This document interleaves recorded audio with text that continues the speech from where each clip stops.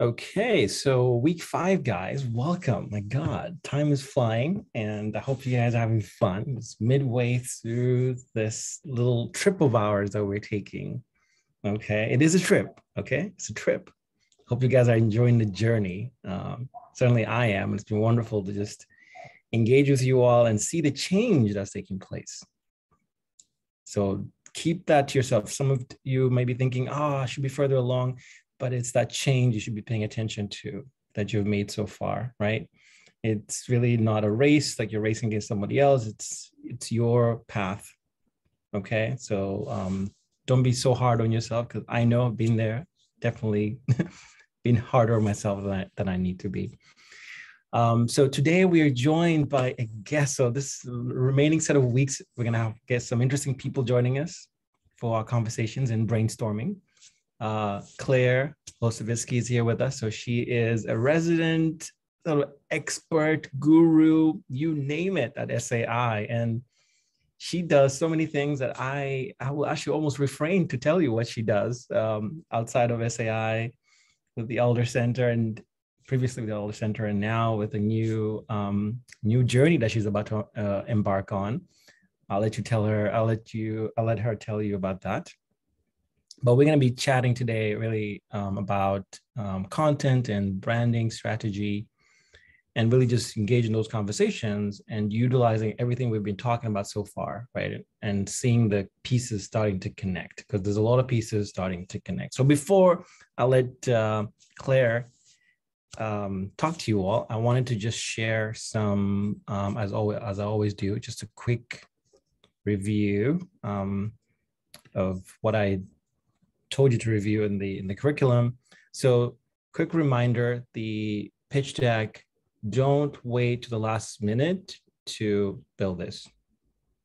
Okay, I've seen fellows that get last week to go. I'm gonna just do them all in one big chunk.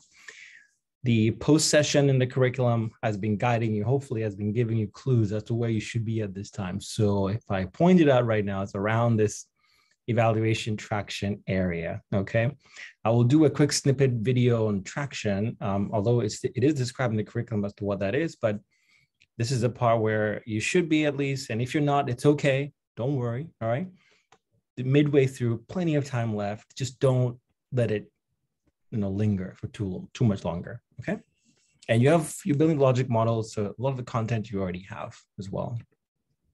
So this is our journey. We've been taking a tour around the problem area, what you want to do, outcome, outputs.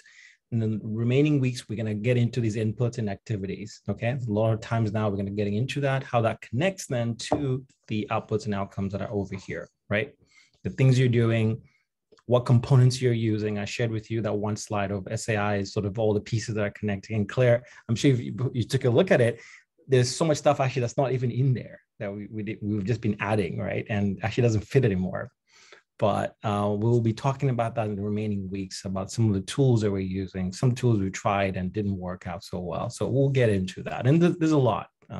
That's why it's kind of carefully, slowly introducing it to you all. And this is what I'm talking about, right? And I won't go over it now, but just want to put this in the back of your mind, okay? And then high level highlights, talking today, all these are questions that I think we can dig into as Claire kind of leads us through this discussion. I wanted to leave you with one of the central ideas that as we begin to talk about branding and the other components of your initiative that you're building, the idea that in the center here, that the more you serve, the more you grow, okay? And we've been dealing with all these questions separately, right? Who's your audience?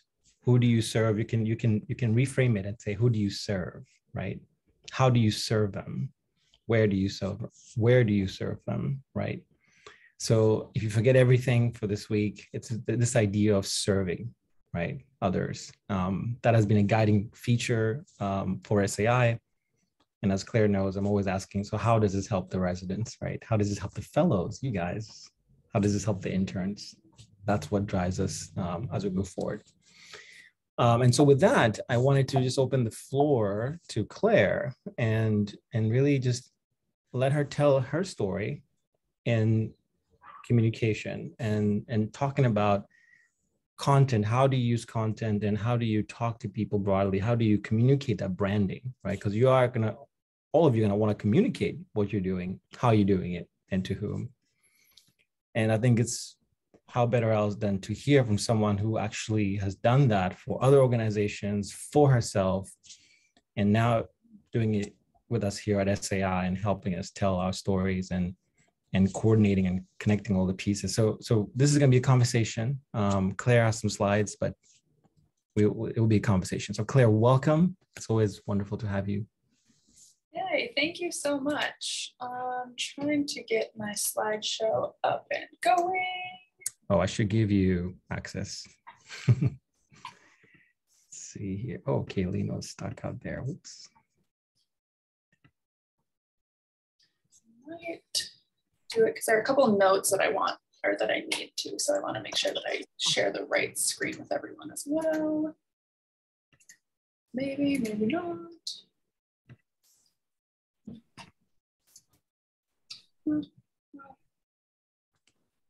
And I just want to say hi, Kayleen. Sorry, I may have left you in the waiting room for a little while longer by accident. Sorry. No worries. Hi. You didn't miss much. Okay. Okay. All right, we'll go with this way. All right. Maybe, maybe not. I'm using, okay, full disclosure, I'm using my work computer, in which I have not been in the office long enough to know how to use this computer. So that's where I am running into. Here we go. Technical difficulties. All right, so make sure I can, there you all are. Perfect, yay. So yes, thank you so much, Fanwell, for letting me crash the fellows party that we've got going on this week. Super excited to talk with you all today just about content strategy, science communication, branding. At any point during this kind of presentation, quote unquote, feel free to just drop in with questions. I will try to monitor everybody's like photo or video screens up above, but feel free to just unmute yourself, just start talking. I will eventually hear you and stop talking myself. The one thing I do want to ask is that everybody either has a pen, pencil, and paper next to them, or has a screen up on the side where they can kind of take notes. This will be an interactive session. I'll get to more of that in a second and why I believe interaction is best in presentations. Maybe if I will.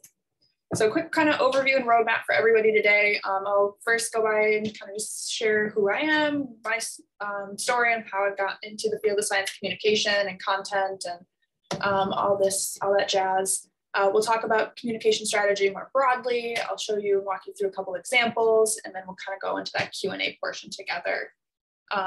And so I want to start off with this quote because it really just, as I've moved through the field, both in science and then science communication, this is really kind of is what sticks out to me. And that it's from Jensen and Gerber, and it says, ironically, perhaps the greatest challenge facing the field of science communication is the lack of effective communication. And that really puts into perspective just how important it is to not only communicate science effectively, but to communicate about science and science communication more broadly effectively. And this translates into science outreach and especially the projects that you all are working on today. And so effective communication is key. And the way kind of that I got into this, yes, there's me on the screen, the cringe slide that always comes up. I started at the University of Wisconsin-Madison, where I received my degrees in life sciences communication. And while I was there, I conducted research on public attitudes towards regulations surrounding human gene editing regulation formation. So breaking that down, what the heck does that mean? Basically, I looked at different stakeholder groups and their opinions regarding who they want involved, who they want and who they don't want involved in regulation and policy formation surrounding human genome editing. along with public engagement with science, controversial science, decision-making, broadly speaking, as well. And part of my job there while I was in graduate school is I was a communications assistant for the department that I was studying in. And so a lot of what I've learned in terms of social media, branding, content strategy comes from that position in itself, in which that has led me then to the current positions that I hold, both with SAI I started as the communications officer, and last November became the assistant director of operations. So work side by side with Manuel, just about kind of our larger community, making sure that everybody and everything is kind of in check, and just thinking about how we can expand our community more broadly. And then my daytime job is with the Alan Alda Center for Communicating Science at Stony Brook University. And so that is really where I train scientists to be better communicators. We do a lot of interactive sessions with scientists and groups all over, name drop NASA, Microsoft, EPA, so many different people and it's all about just getting scientists. We combined improv with communication strategies, and it's about getting scientists to feel comfortable speaking in front of any type of audience, and ensuring that they are prepared and know who they're talking to. But then I also more recently have taken a new job with the EPA itself, and my job is taking the research that's being done at the EPA and helping translate it up for Congress and EPA leadership to make more informed decisions revolving environmental and health policy. And so that's kind of where I roam in kind of these realms of research to practice, science communication training, part of the Science Communication Trainers Network in itself, as well as just helping others find kind of their space in science communication and science more broadly. And so I'm super excited and thrilled to be able to just chat with you all today about kind of how to share about your projects when it comes to kind of once you make your way through the fellows program and you're out in the lonely and cold science world, just how to keep kind of that warm and that passion and that flame going. Because again, communication is important, even though it's overlooked all the time. And so today, kind of walk you through the 5 steps-ish of just building out a communication strategy. And they are really, really simple. And that the first is that you need to know, okay, who, why, who, my computer, what, where, and when. That's really, if you just keep those five W's, the why, the who, the what, the where, and the when you're building out your communication strategy in mind. And we'll break this down one by one as we go here.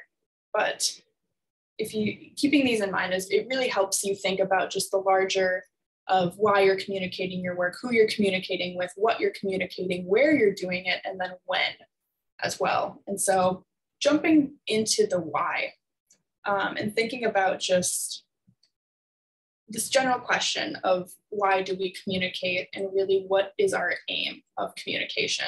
And this is different for everybody and every project and every endeavor that occurs within the field.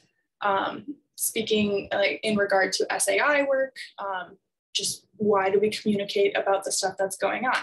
Well, we have a multitude of goals that we want to accomplish. We want to gain more people and more eyes upon our programs. We want funding. We need funding. How we go about this, what our aim is, and that just all depends on the goal. And so really kind of this why I would expand out into kind of a goal and agenda setting. And one of the things too, when we have this term of, okay, why do you communicate? A lot of people and a lot of experts will immediately turn around and say, oh, I want to inform. I want to inform people about the work that I'm doing. I want to inform people about the projects that I have going on, or things like that, and which is great. But information, just trying to get somebody to be more informed, it's a tough street and a tough like uphill battle to go by. Because in the world of communication, we have this theory, it's called the knowledge deficit model, and that the more just knowledge that you spew at somebody or the person that you're communicating with, it's not going to make them change their mind or change their opinion or get them to act in another way. You're just simply giving them more information.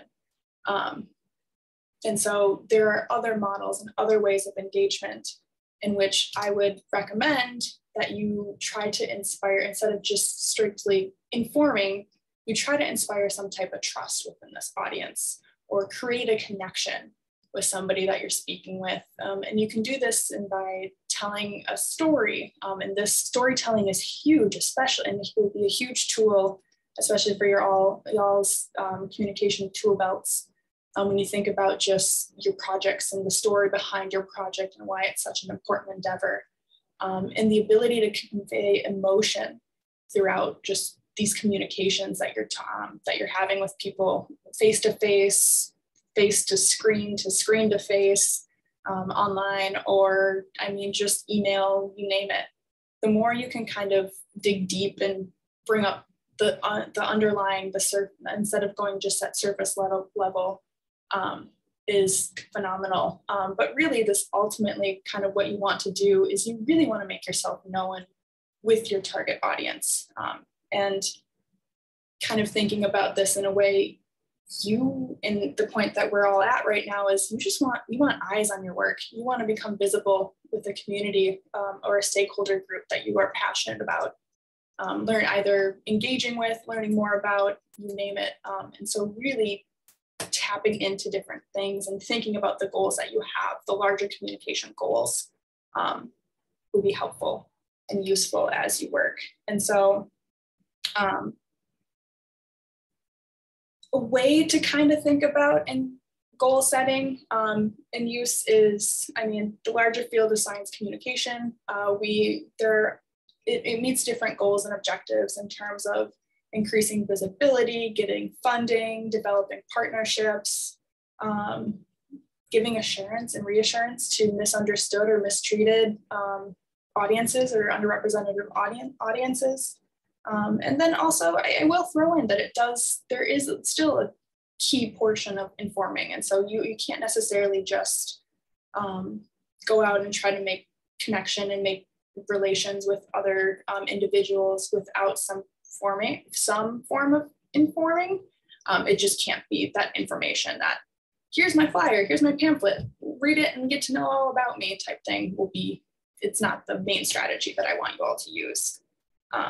And so taking a pause on the why, going to jump to the next W, which is the who, and thinking about your target audiences or target audience / target audiences, because there are multiple people in which you will be communicating about your projects with, starting from Fanwell to your project, to your mentors, all the way up to potential funders or participants, people who will be involved in your project and who will be kind of the ones receiving your work. Communication is a two-way street. And so you have to really shift the focus away from you and your work and put it more on them and get to know who you're communicating with. And so I want to take a brief pause. And if we want to either use the chat to throw these out, or if you want to take it or unmute yourselves, completely up to you. I want to know who you feel are your target, is your target audience or potential sub audiences. These could be, again, potential your peers that you're working with, funders, journalists, and I'm going to ask that we refrain from using the term general public, because there is not a general public. There are multiple publics with an S, plural. And so no two people are similar. And so let's maybe do a little brainstorming quick together and see what we can come up with.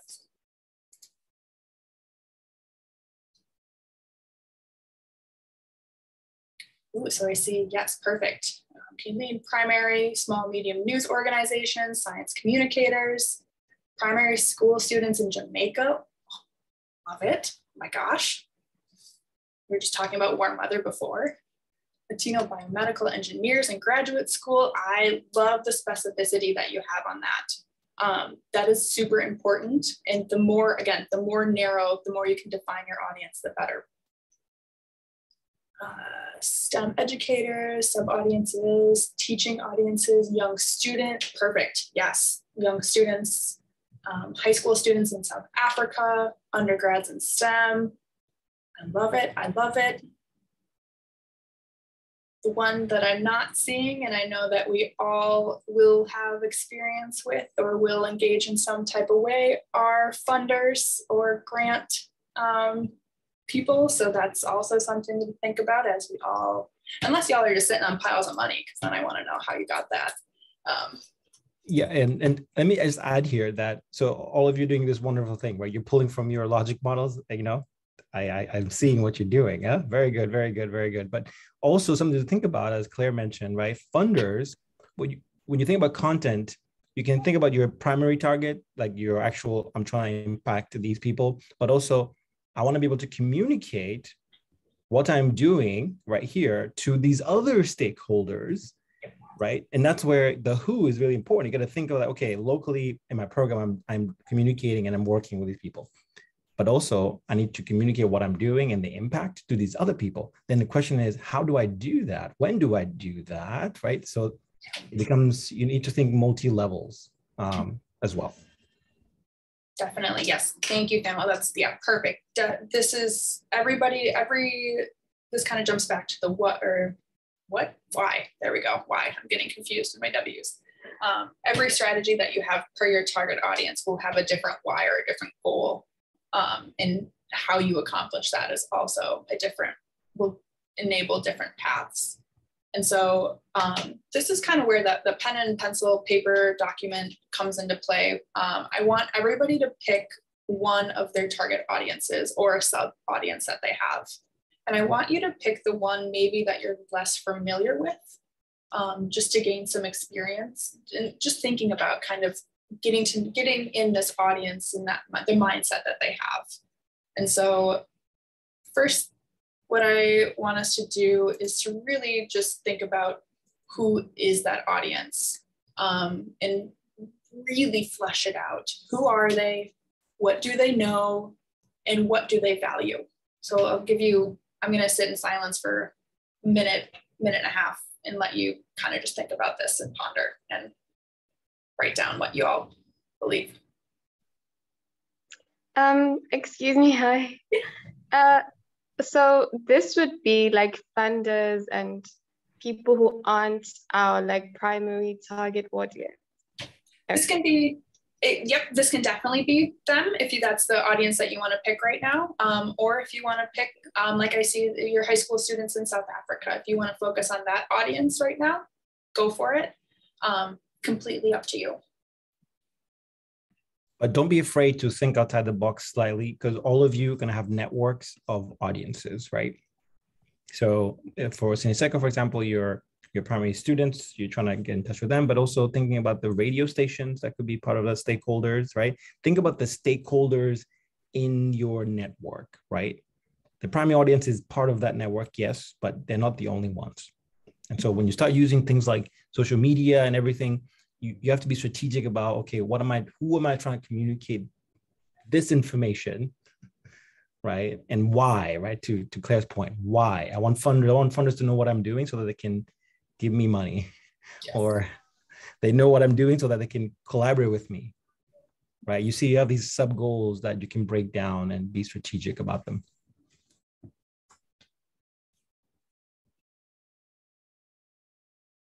Then as we're thinking, I'm going to have another kind of, speaking of goals, thinking about, instead of the goals for you and yourself and your communication, typo there.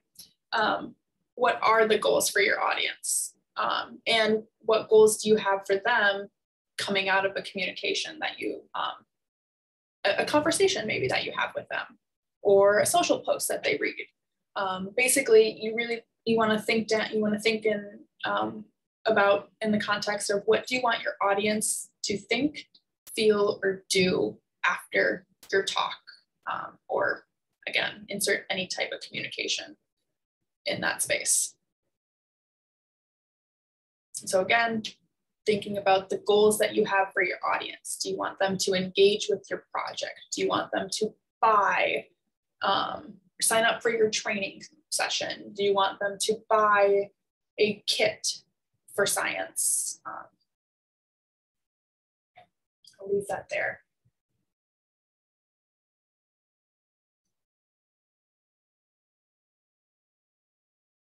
This is part of that in your logic model, the communication portal, like the the activity, block.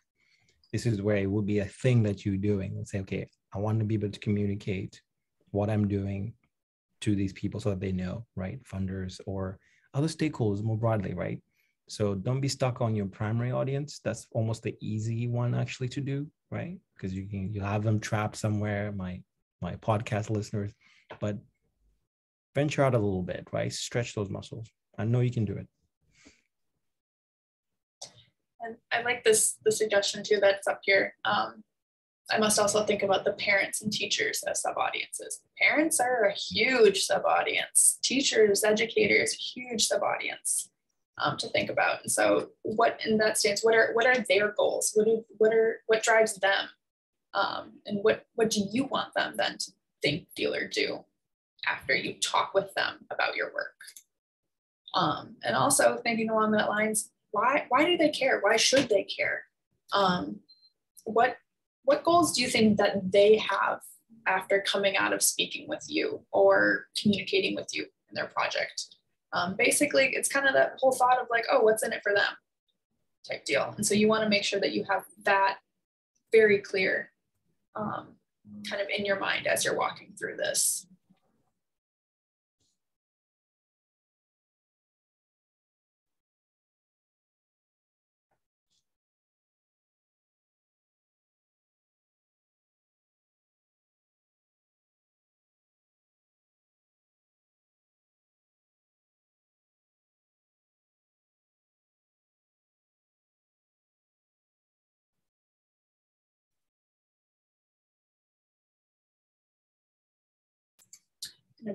Jump to the next one. I apologize if I'm moving quick. I'm keeping an eye on the time and I want to make sure we're able to get to everything together too. And I can always come back to stuff. I can share these slides out at the end as well. But something that's important to think about too as you're thinking about your target audiences are what are the obstacles that might come up and when you're trying to communicate with them. And kind of the thought of what's in the way of achieving your goal. And this is something where you really have to think about the identities that you hold as an individual as well, and the audiences and the communities that you're serving.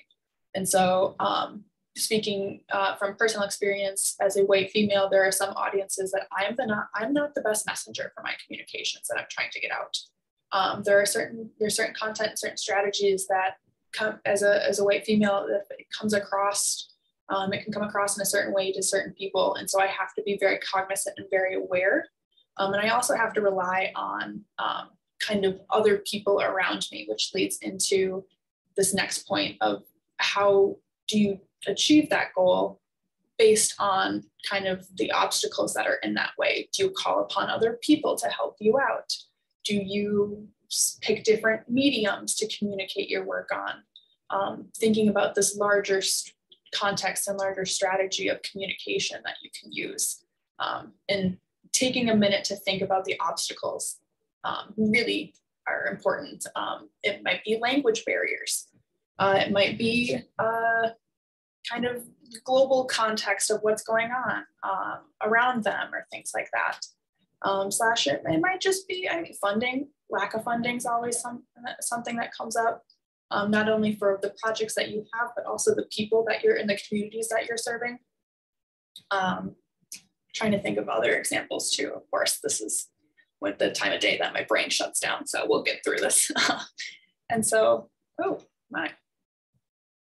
slipping ahead to slides. And so, yes, keeping kind of this idea of, okay, how am I going to get back to my why? How am I going to achieve my why with my goal in mind, and what strategies can I use here will be kind of what I want you to keep in mind as you're going. And thinking kind of the what, that's really the message design of the strategy portion of what you want to relay to your audience, to your target audience and sub audiences. This is kind of the moment where you really need to reflect on what you wish to convey to your audience, which are back to Fanwell's point earlier about creating your pitches early is fantastic, because the more time you have to sit with a message, the more time you have to think about how your audiences will receive it, anything that would come up. Waiting to the last minute it provides you like a tunnel vision. You're not able to see really what's going on externally around you and think about other ways that you can do, how you can convey what you wish to communicate with your audience. And so it's really kind of a matter of taking a step back, looking at the message that you're trying to convey and thinking about, okay, does it achieve the goal that I have? Does it achieve the goal that my audience might have coming into this? Is this message effective in thinking about what I'm trying to convey type of realm? And so something to think about as well is, especially when it comes to your audience, is just how much they know about the topic that you're trying to communicate with. If you're communicating about your project and your project is very specified in like stem cell research and getting young middle schoolers involved in stem cell research of some sort, and talking about all these like jargony terms, maybe it's some time for you to kind of step back and think about, okay, how can I convey this to them in a simple, clear, concise manner that enables your audience to feel empowered as you're speaking with them. Clear and conciseness takes you far in communication. A lot of times, especially as scientists and trained experts, we want to just throw all these fancy terms at people and really show that we're the experts in this. And that's not why I encourage you to take other paths, especially when you're trying to get different stakeholders to engage with you, because just sometimes giving a message in a sentence or two is better than giving them a whole page or paragraph of context and background and details, and just really thinking about like kind of hooking them in and drawing them in. So clear, concise, effective by all means. And when we think about kind of the messages that we want to convey, and going back to this idea of how we communicate as scientists and trained experts, how we communicate, we're taught to speak about the background first of our work, go into some supporting details, and then the results and conclusions that we have. And this is just, the structure is a cultural norm for scientists. But when we think about kind of how other potential stakeholders want to receive information, there's kind of, when you think about another branch, we think about in this case publics, the publics really just want to receive the bottom line first. They want to know what you're trying to communicate with them, and moving into the next point, why they should care. So what? Why should I care about this? And then that's when you kind of branch out into the supporting details. And this is something that we talk about a lot at the Alda Center, where we try to get scientists to shift from this thinking of defining and narrowing to just giving your audiences the information at face value, flat out. I'm here to get young girls involved in STEM through my program, blah, blah, blah. Why this is important is because there's a lack of females in STEM. And so mentorship is important in the STEM community, especially for females. And so by maintaining, kind of getting young girls involved in STEM early on, there's a deep research shows that they're going to remain in STEM for longer periods of time. And if I connect them with if I connect one female with another female mentor, identifying mentor, then there's a larger chance that they're going to remain in the STEM field and continue in a career that they love and want to continue in. And so that's kind of where it's that example kind of fits in. It's the bottom line first, why they should care, and then the supporting details come in later on.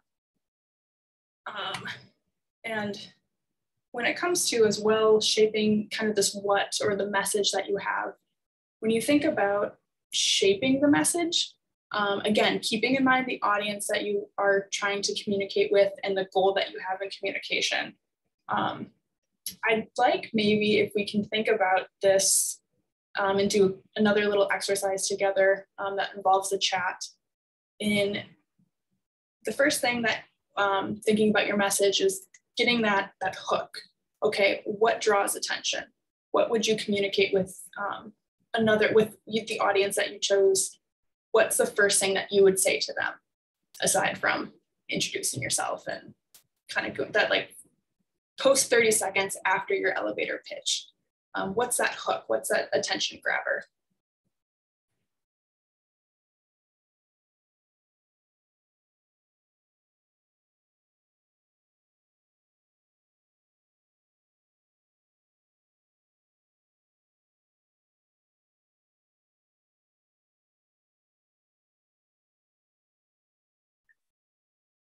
And this is going to happen, right? You can be on a call with a funder and they have like 10 minutes, right? You can't give a whole spiel about, everything that's happening in the world. It's going to be straight to the point, right?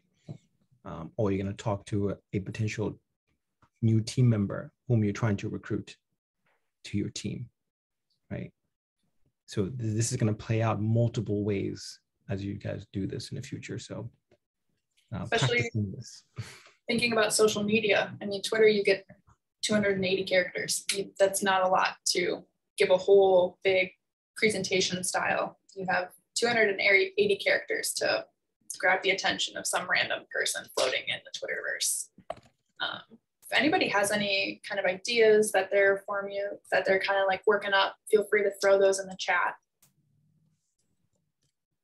or unmute and you can kind of workshop this with the larger group.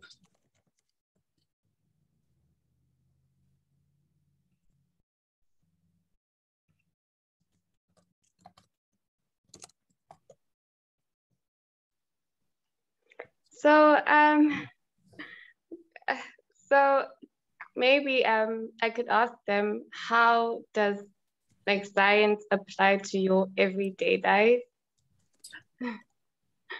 By all means, yeah, of course. You can, by just saying, I mean, knowing very little about your project and things. Yeah, it's just, so in what ways do you experience science in the world? And just asking a question is a great way to get people thinking and kind of get their wheels turning. And it's also, it grabs their attention. You're you're shifting the focus off of you and putting it onto them. And ensuring like that you're building trust in a sense too, that you care about the answer that they're going to give, because there are no wrong answers, especially to that question. Oh, okay, maybe there are, but there are ways that you can kind of pivot it in a sense too. And I like the way you said it. You said, how do you experience science in your everyday life? Yeah, oh yeah. Thank you. Of course. Any other ideas?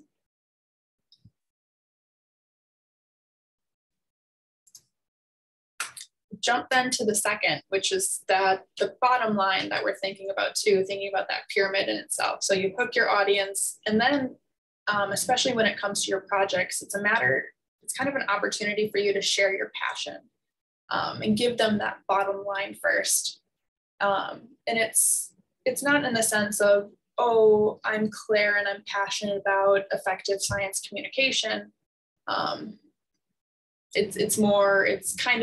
It's helping like lead your audience to the work that you're doing. So in the example that I was talking about and getting young girls involved in STEM, it's a matter of, there's a huge gender gap in the STEM field. And so by one of the passions that I have is that I would like to mentor and become a leader, a strong female leader for other females in this community and in this world. And so that, and hopefully that they're able to share and have many of the same experiences or similar experiences and opportunities that I was blessed to give. And so it's walking that tight line between giving the bottom line, but showcasing the passion that you have. And this is especially helpful then for funders. And if you can try to get your audience to kind of share, this is where the thinking about the who, thinking about the values that they have, and showcasing their values.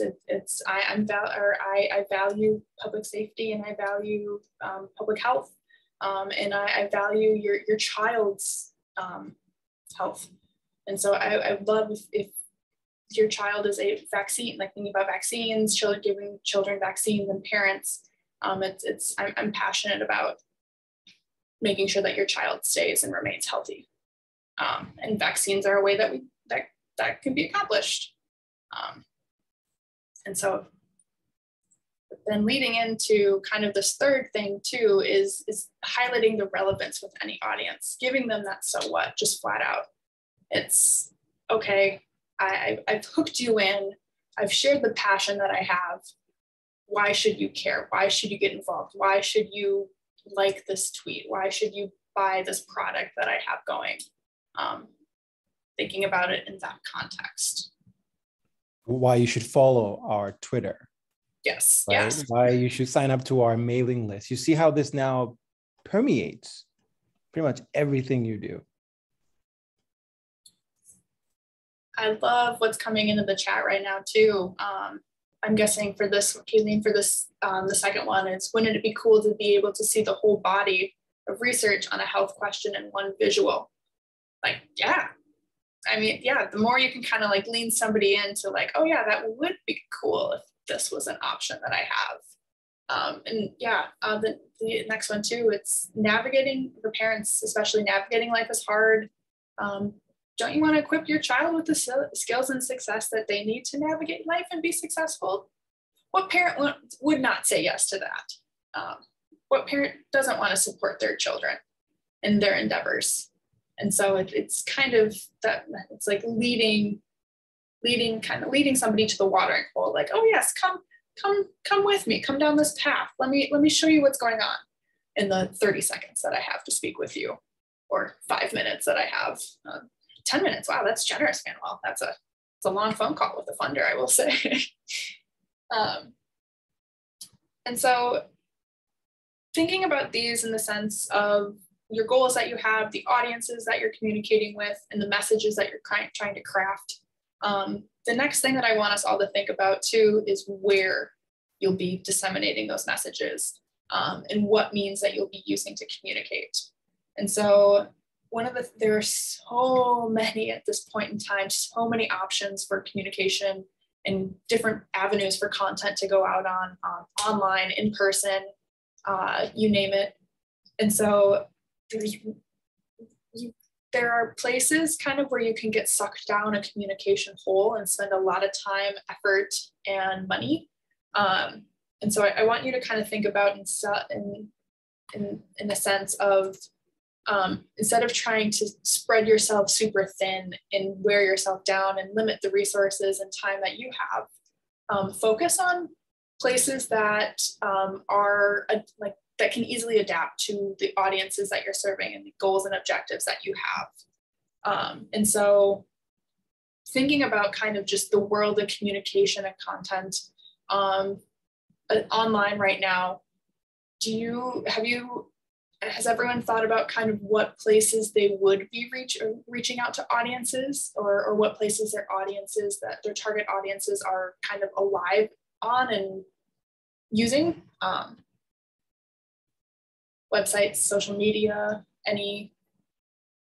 anybody do a little bit of research and background, know their audience so well already that they can answer this? Yes. Twitter, Slack, newsletter, Instagram, love it. It seems like for me, I get more responses and stuff on LinkedIn a lot of times because it's like seems like less competitive, or so, I don't know, like you have to fight through less maybe. by all means, Twitter, YouTube, Instagram, TikTok. And back to your point too, Kayleen, so every social media platform is different, and there are different audiences that it connects with too. And so, I love this answer to it, radio, which is huge, especially in South Africa. Oh, we got to chat. And so it's a matter of thinking about it in the sense of where your audiences already are, because why create more work for yourself here? And so, yeah, LinkedIn might be kind of the place that where you're getting, like you said, where you're getting more responses, because more of your audiences are living in that community compared to Instagram or TikTok or Slack. It all really just, it depends. But keeping this in mind, I do encourage that everybody has a website, an external website that they have about their project, or even yourself too, as grad students, postdocs, young professionals, just for you to communicate about your work, in which I think y'all are getting training on website design and functionality next week, right, Fanuel? That's right. That's right. We'll be covering that next week.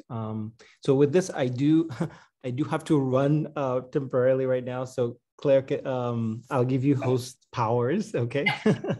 I may jump back in. I just have to go and take care of something that's happening downstairs. But if you guys are still here when I come back, great. But yeah, continue having great discussion. This is really good. Yes, and so you all will get kind of the website endeavors and showcase next week, in which I really encourage you to think about, if you don't already have one, buy a domain, get a domain, and because that is where, again, all information, it's really easy for you to tailor your content, because it's your own platform. You can do whatever the heck you want within reason. And alongside that, pick a social media, some type of social media account. And for now, if you're able to, just stick with one. If you want to jump into 2, 3, and start targeting kind of different platforms, go for it. But at least get one that you're fueling all of your communication time and energy into. And that kind of comes along with another point. The last point that we have of these 5 W's is determining the frequency in which that you'll communicate with your different audiences.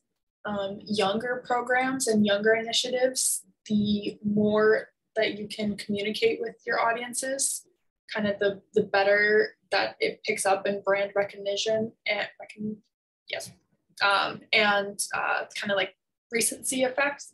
So hence why, I mean, different ads, especially like radio ads, TV ads, they'll try to play them so often, and so people will pick up on them and recognize them that more often. And so if you're able to send out daily tweets, or 3-4 times a day, okay, 4 times a day is a lot, but that like a nice kind of morning, afternoon, evening frequency, a couple days a week, just to make sure that you're staying in the know, you're keeping your audience, you're still serving your audience, you're still giving them information that they need about your project, or connecting them with other people in the field, and just making sure that you're staying recent in their heads and that they're remembering you more often. And so, but the thing to keep in mind as well is that you want to be kind of wary of external factors that are going on. Things do, as we learned in 2020, things don't always go as planned.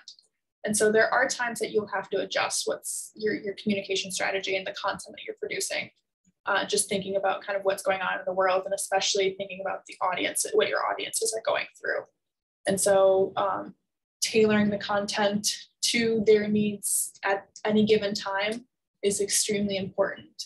And in keeping your audience in mind as you're doing this will kind of help just make sure that your audience stays kind of loyal to your brand or your product or your program that you're using, and helping them really think about it kind of in a broad context, and showing that you care, and you're not just concerned about your program's success. You're concerned about them just as people and as individuals.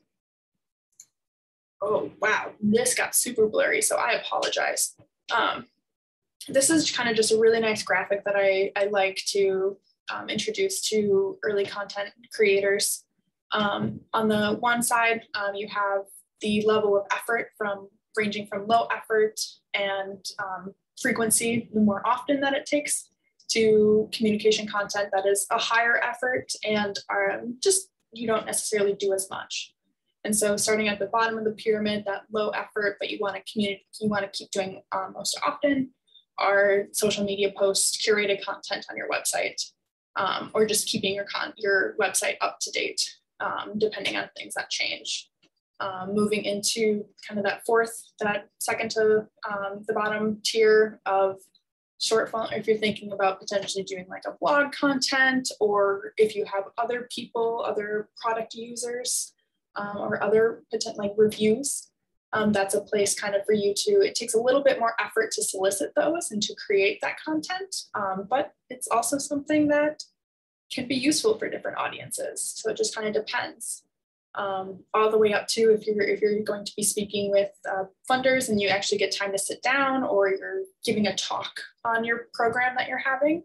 Infographics and slides are something, again, you gotta give it a little bit of time, a little bit of effort, but it's not something that you won't be doing it as often, but you won't be, hopefully not giving a presentation about your work every single day for 6+ months. In the early stages you might, but then it kind of moves into, you can think about kind of like thought leadership things. If you want to do like a white paper, or kind of just the impact, an overall report to your funders about the work and the programs that your program has been doing, and think about it kind of in that larger sense, in that larger context. And I'm going to quickly shift gears too, and then what I want to walk us through in the time that we have is this idea of, this is something that you all can kind of, as you're building out your own content strategies for your work, thinking about, this is just a really easy canvas to kind of follow and thinking about who you're creating that for. So up on top, you put whatever audience you're trying to target in that sense. And breaking it down then from each is different, different goals that you're having. And so if it's something that you want to increase awareness of the program or brand that you have, great. Do you want to create interest and desire? Again, continue to nurture that interest and kind of entice this idea of, it says purchase, but it's just like usage of your program or getting anybody involved. And then another idea is just kind of retaining customers or retaining people who use your product in that sense of brand loyalty. A lot of this does come from marketing, so that's why that like customer, product, loyalty, brand terminology comes into play. It's not sales, but in a sense there is a little bit of selling involved, because you're selling yourself, you're selling what you're creating and the work that you've been doing. And so this kind of the next line is to think about, okay, you have your audience, you have the goals that you've defined for them and for yourself. Where are you going to do this on? Are you going to do it on your website? Are you going to pick whatever social media platform that you want? Great. Also thinking about the specific types of content. If you're trying to increase brand awareness and you've decided to do a YouTube video, what is that going to look like? Oh, is it just going to be me sitting in a frame talking about my work? Am I going to have a slideshow and do kind of a step-by-step tutorial? You've really kind of got to narrow it down a little bit there. And then lastly is thinking about the resources that you'll need to create this content. And there are a ton of free resources online. Canva is one of them. There's a ton of different products. Hootsuite is great for social media content managing. Really Planoly, Sprout. We can talk about kind of specifics of places to go, but and even people. I mean, there are definitely people out there like myself who are happy to always chat with you about kind of how you're communicating about your work and what strategies you're using and if they're actually working. And jumping to kind of the last slide I have here and thinking about kind of a plan that you have is, and I want us to really pay attention to this last column. So the what I'll walk through is just different plans that you have for like owned content. And so for these are things like your website, an email listserv that you have, any social media, what's going on. The next thing is thinking about the strategy in which you'll use, the budget that you have / the time and effort, like those are resources. And so if it's something where you're able to put in an hour in a week here and 30 minutes on social media, great. The outcome that you have. And then this last column is super important with this metrics that you want to look at, because that's really is what's going to tell you if what the work that you're doing, if it's accomplishing what you intended it to. And so the metrics depend on what platform you're using and the goals that you have. And so if it's something for social media that you want followers and you want your followers to be engaging, looking at your numbers in terms of likes, clicks, shares, and the people who you follow are great. Website is the traffic, how many clicks you're getting, just traffic coming to your website, who's engaging with what content and how long they're engaging with that content are important. And then there are other opportunities kind of as you have here, you can do different outreach strategies or working with other people and kind of giving that shout out for shout out strategy that you have. And this just depends, the strategy in which you do that, it's working with others. And because again, y'all aren't alone.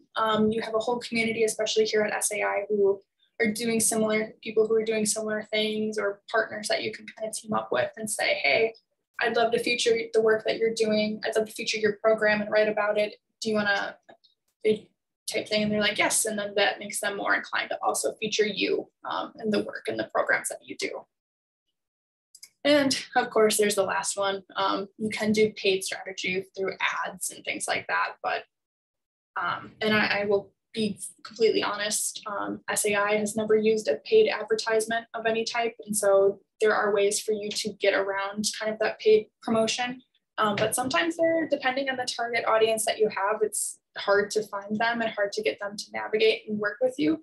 And so sometimes paying for running an ad on Facebook for a couple of weeks is helpful and things. And so if you ever get into the paid advertising realm, reach out and we can kind of chat together and work through kind of that portion of content and strategy and things. Going to quickly jump. I know we went through everything so fast, and so I apologize.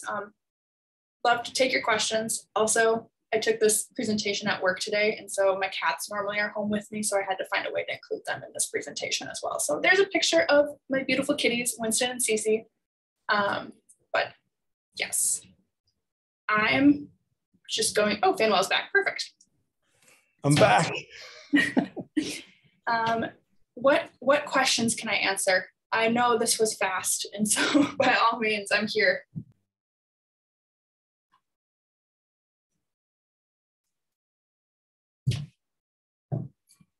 Go for it. Sorry, I was drinking there.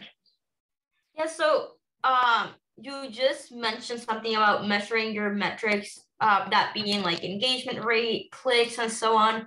Are there any platforms you're aware of where you can keep track of that stuff? I know on like Instagram, if you have like I forget what it's called, some sort of account, it like keeps track of things for you. But for things where it doesn't keep track, like what would you advise someone use? I would definitely advise Hootsuite. The analytics portion of Hootsuite is phenomenal in terms of the data that they give. They give you engagement in terms of how many followers. What is that? Hootsuite. Oh, perfect. Fanwell dropped a link there. They give you, your numbers. You can watch, they have really nice graphs of, you can watch your followers over time. You can watch the engagements that they have. So how many times they're liking, sharing, commenting on a post, how many times you have posted in a month. And then also too, depending on the platform, like you said, you can go into like the analytics side, and it might be a thing where creating a business page on Facebook might be helpful and worth it because you get that analytical feature. Or Instagram, it's like I can't remember what the account's called, but it's that like similar standpoint. You do lose functionality in the sense that you are then now a business account or a corporate account or something like that. So there is kind of that sense, a little hesitation of trust, but it's worth it to get the analytics behind it too. You could also create like a creator account, like that is a good in between. It's not really a business, but you still get analytics. So you could also do that as well. Perfect. Yes, that account. I was like, what's that terminology? Thank you. Yes. No problem. Yeah, ultimately, it's about, you're going to measure these things, right? And you're going to be asking yourself, okay, what do I care about? Where do I want this metric to go? Right. So Hootsuite gives you so much. I mean, it's a flood, right, Claire? Mm-hmm. I mean, this thing is intense. It measures everything. And we at SAI have like all the accounts you can think about in the world, right? So it's really complex. We have different targets for different audiences, right? When you're in LinkedIn, it's different a little bit to when you're on Twitter. So you look at that very carefully. I will add another stakeholder to think about. So in terms of communication, on our website, you may have seen this already. We have our annual reports that we post online, right? And so our most recent one is actually hosted via Canva. And the reason why we used to do PDFs, now it's Canva, because then we can measure, right? Canva gives you this ability to just keep track of the number of eyeballs on it, for example, downloads and so forth. So we changed things, I think, this past cycle to do that, right? But that's another communication, like content strategy. We put that there because we want to share this information with our broader stakeholders. Yeah, and so that's, jumping back to this photo, it's kind of where in that the first tier and second tier of the pyramid, where you're not going to do these reports hopefully as often, but they are going to take a lot of effort to come in. But it's also worth it that you do create some sort of report to showcase your effort and your work that you're putting in, especially to your funders. I think all grants right now, FanWell, require some type of report back to wherever you're receiving the money from. I was just working on one this Monday, right? Was due the same day. I was like, oh, I almost forgot, and most of the grants have like a reporting time frame. They want you to do this by so forth. So I think this one is probably the most intense we've received, ASCB, where we're on report number 5. And it's a 1-year grant, okay? And there's still more due, okay?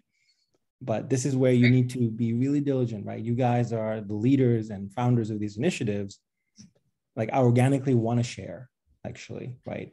And to give you another, Claire, so we're doing these videos, right, for our residents, where for those, if they get some internal money from us, the report that we want to see is actually like a video, 5-minute video summarizing what they're up to, right? So we are actually being kind of more responsive than the old traditional granting agencies that want these really complex reports, that hopefully someone reads. I don't know,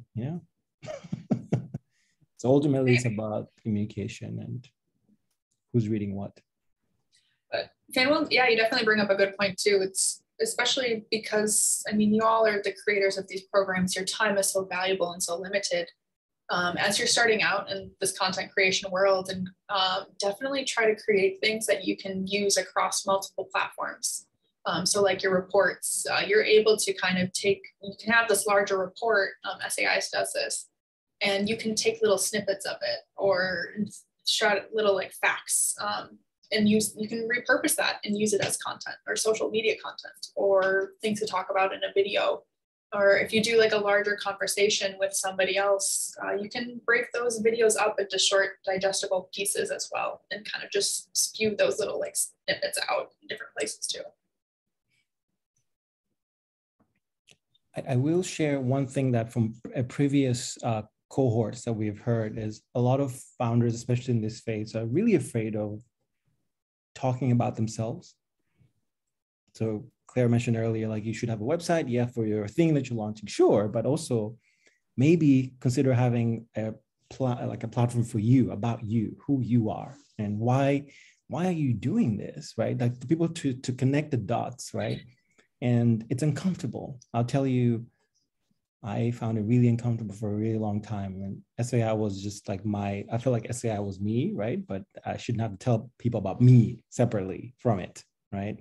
But it was actually very critical to do so on that. And so the last batch, I'll be very frank, the last batch, they challenged me to, first of all, create domain name with my name, like fayonwindy.com, right? Very uncomfortable. Like literally, I just withheld for a couple of years to create this, and I did eventually, right? So you guys can check it out. It actually is a thing. And the whole goal was to try and just bring all the things, different things that I'm doing, you know. So this is my. It's very simple. It's a one pager, literally, and there's nothing on the site actually, just like outlinks to something else. But don't be afraid to do that, right? To talk about yourself as well in this. Your stories are super important, and you're not alone. And there are a lot of people out there who have experienced similar things, kind of as what you've gone through, and the passion and drive that you have.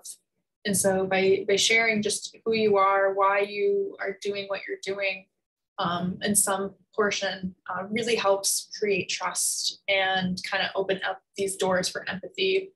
And it really brings the human side to science and outreach and communication. And that's really what we're doing, is we're connecting science with humans in society.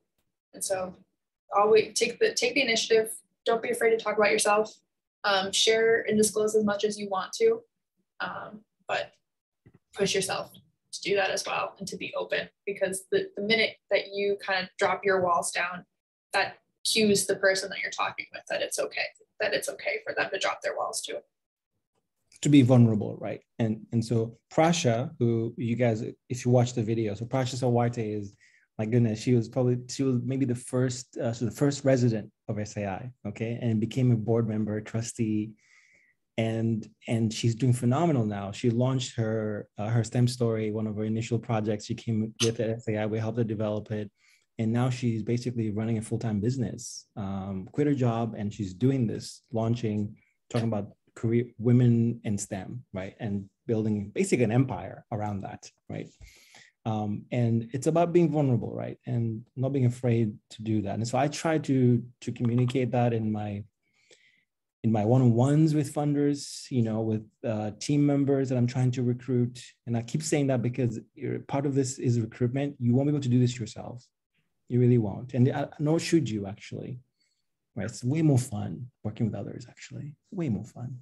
So, but being vulnerable, saying like, I don't know everything. I made this mistake. Again, you're thinking about, what am I trying to communicate here? That this is a work in progress. If you join here, you believe in what we're trying to do, and you're going to help us, right, get to this other stage. So yeah, it's fun. What other questions do we have?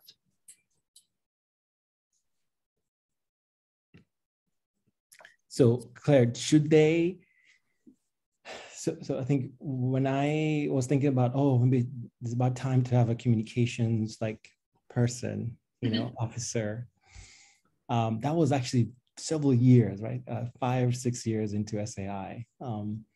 So should they do this by themselves for a long time, or when should they be thinking about, maybe I should bring in a team member to help me out? Or should it be like a cohesive effort by everybody in the team, right, to be communicating what we're doing to the broader stakeholders? It's a delicate transition point. Yes, to all. And kind of the ways to break that up and think about it. You want to be thinking about, you yourself want to be thinking about your communication strategy and your content and your marketing and branding efforts, because you are the one that has created this program. You know it the best, and you have the ability to be creative and think about kind of what the messages that you're trying to convey, based on the audiences and stakeholders that you're working with at the moment. And the earlier that you're able to bring somebody else on your team, or do workshops in office and do your own trainings to enhance your communication skills, the better, because the further your programs will go, because you'll be able to communicate with a multitude of others and gain support, funding, and contacts in the communities. Like I'm thinking about like Fanuel, when you brought me on a couple of years ago, or 2 years ago, you were doing a great job of kind of just spreading the word about SAI, trying to get out there. And then the first thing I did when I came on is thinking about taking a look at our values, our mission, our statements, and our kind of the brand of SAI and how we can effectively differentiate ourselves from others who are out there, in which, surprise, there weren't any when we dug down and really like looked into it and did kind of a competitor analysis. There wasn't anybody else doing what we were doing. And so it was really easy then to communicate why SAI was so important and so valuable. And so that's kind of where I push you as you're developing this, is to think about, when you're looking at other competitors, okay, what makes me unique and how can I use that in a content or communication like strategy format when I'm speaking with different groups. And there are also, I will put out kind of as you grow and build your programs out, get things up and going, do as much as you can communication-wise by yourself. And when you're able to take on another team member to help you out, there are so many different avenues, internships with undergraduates and high school students, other graduate students as well. You all are in the SAI community right now, so working with others who are involved and who have done communication surrounding their projects are great. There are other like content people in the field as well, podcasts where you can kind of gain some training and some skills there.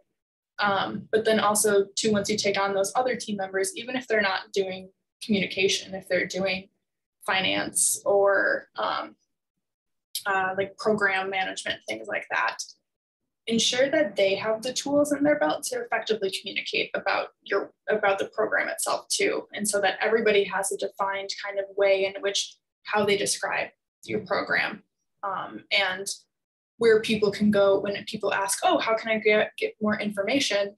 They know the response to give, where it's, oh, head on over to our website. You'll be able to find our About Us page, or follow us on Twitter at blah, blah, blah type thing. And so they can also your team members can take your message and spread it further too.